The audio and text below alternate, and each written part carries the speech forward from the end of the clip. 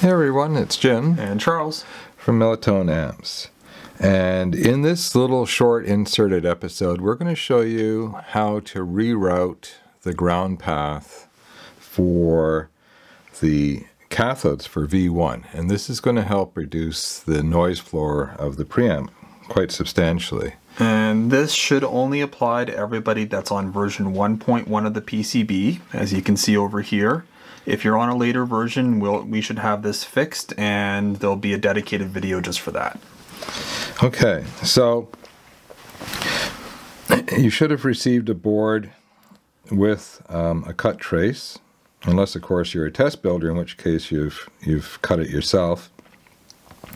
And if you left the cathode resistor, which is R5B. If you left the lead long, as we suggested, it'll give you a bit of a post to solder to. It's a little tight in here, but there's enough room to work on it.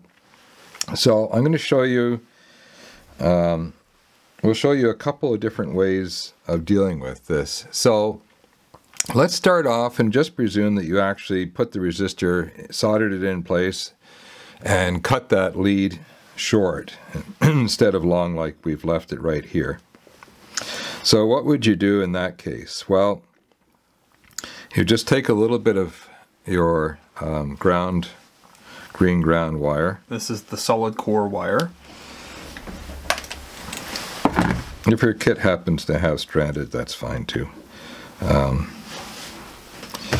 And what you would do is you just make a little bend like this. See that? And you would pre-solder down here. So you come in here, you finish up your solder pad right here, and then you'd put a generous amount of solder. Somewhere around here we've got solder. There it is.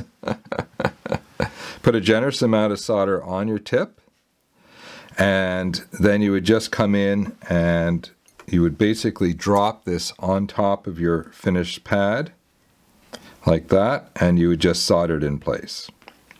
And you'd give it a tug test and Bob's your uncle. But if you've left the post in place, let me show you a little bit better method to put that on.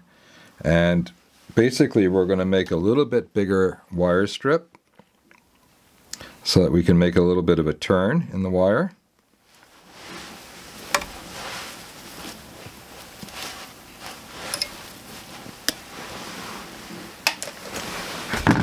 The better quality the insulation on wires, the harder it is to strip them. That's the general rule. Until you get up the silicon wire, and then it's a real bear. Okay, so how do we make a turn on that? Well, you can start a little bit of a turn with some needle nose like that, and then just get them on to something. What have we got? Here's something nice and fine. And clamp on your needle nose. I got to stay on screen here. It's a bit of a hassle filming and working. You're not on screen anymore. There we go. Okay, here we go. And just clamp that on and just turn it around a little bit. See, you got a nice little hook there. That's all we want. And you can improve that a little bit with your needle nose pliers. Let me just, there we go. Then we're going to come in here and we'll bend that so it's up like this. There you go. And we'll just drop it in there. We're going to come down and we're going to cinch that close, basically. Just take your time. If you've got a tea or coffee on the go, have a sip.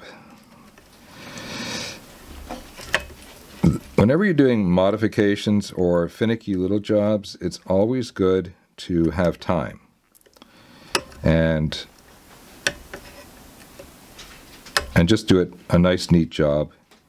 So all we're trying to do is just pinch that conductor around the exposed lead here, just to give it a bit more of a mechanical attachment. Yeah, and it'll give it more surface area too. And almost anything will work. So let's just get that lined up a bit. It's not quite closed. Let's take a look at it. The wire gauge is just a little bit of a pain, or a pita, as people say. And there we go. I think that's going to close up nicely now. I just have to get in position. I know you're probably not seeing half of this, but I think you're getting the idea. There, Bob's your uncle, finally. And what you want to do is just lay the wire so that it's sort of in its natural position where it's going to be bent and put in place and away from that capacitor. And we want a little drop of flux.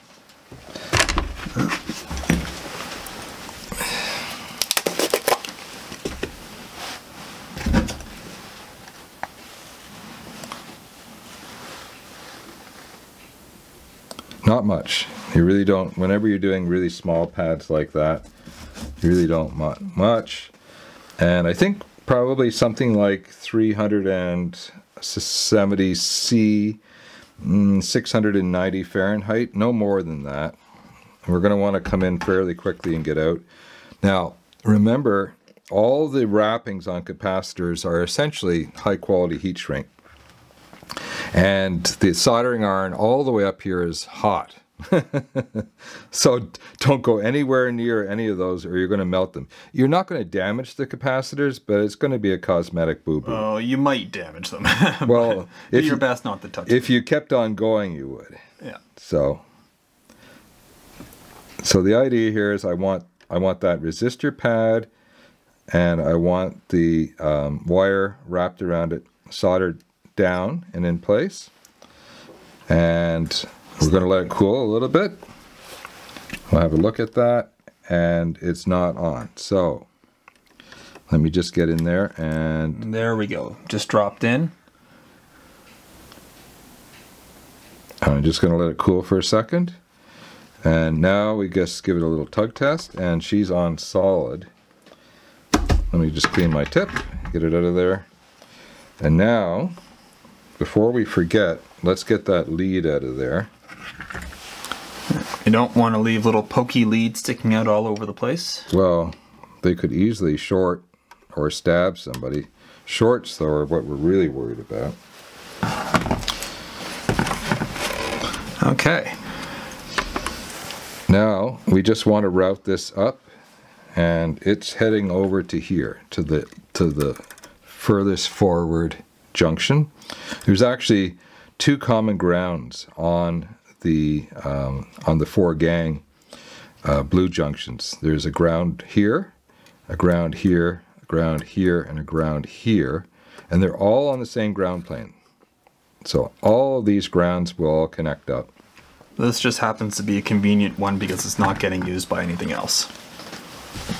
So because this is solid core wire, you can actually bend it quite easily and shape it and make it nice and neat, and just get an idea of where you want it.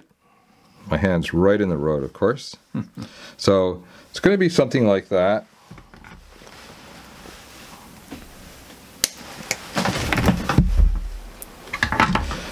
And we're melting part of our plastic over here because we're busy. Not the first time. Yeah. Yeah. So strip back enough that you can fit it into the blue junction. Now, whenever you have a wire with reluctant insulation, just take your needle nose pliers, grip on the back of it, and then it'll just pop right off. And that's really all there is to it. It goes into here, and you can shape it a little bit to make it neat. And it's fairly thin wire too, so make sure you have that blue junction tightened right down on it or it's not going to stay there. So let's go ahead and, oh, okay, we didn't pop out. Yeah, if you have it in the center of the terminal, that helps a little bit. And there we go. Let's give it a tug test. And with any terminal connection, always give it a tug test. And here's a little pro tip.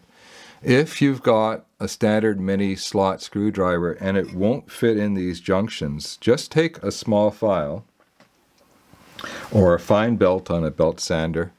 And don't do this over your amp, of course. But all you have to do is head down to the shop and just clean off that extra shoulder that's here, that's keeping your screwdriver from going in. What you don't want to do is to be half-assed forcing your screwdriver in here and chewing up the plastic. And making a real mess of things. So I actually learned this method when I was just a young lad, and I was building a little mechanical kit that my grandfather had given me for Christmas. And I was getting really frustrated, and he said, "What's wrong?" I said, "Well," the screwdriver doesn't work. And he said, "Come with me." And he was a machinist by trade. And he said, "No, that screwdriver is way too big." He said, "Let's make you a new one." And I thought, what? He's going to make a screwdriver? And my grandfather made a screwdriver, and it fit perfectly. And of course, my Christmas kit worked perfectly too. So yeah, so always make sure you have the right tool for the job. If you don't have it, you can make it or modify something. Okay, well, back to the rest of the build. Okay.